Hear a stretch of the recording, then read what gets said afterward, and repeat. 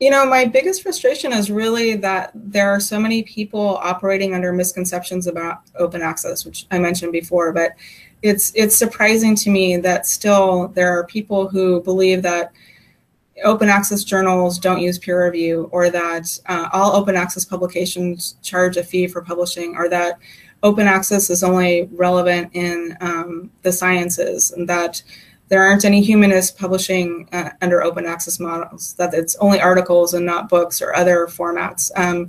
None of those things are true. Peer review is used, there's rigorous scholarship, humanists are engaged in open access, as well as those in the physical sciences and health sciences. So that's a real frustration to me. I'm not sure why it continues to persist. I guess that's an opportunity for librarians to continue to talk, or to expand our conversations with researchers to make all that clearer to them. So those are really my biggest frustrations.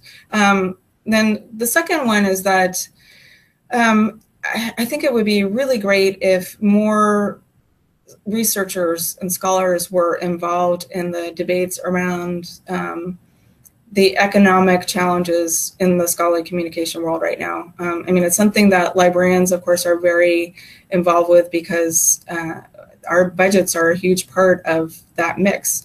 But we're paying for the work of scholars, and scholars, I feel, need to not only be more informed about how their work is part of this whole economic ecosystem, but to really think about how they feel about it and advocate for how they want to see that scholarly communication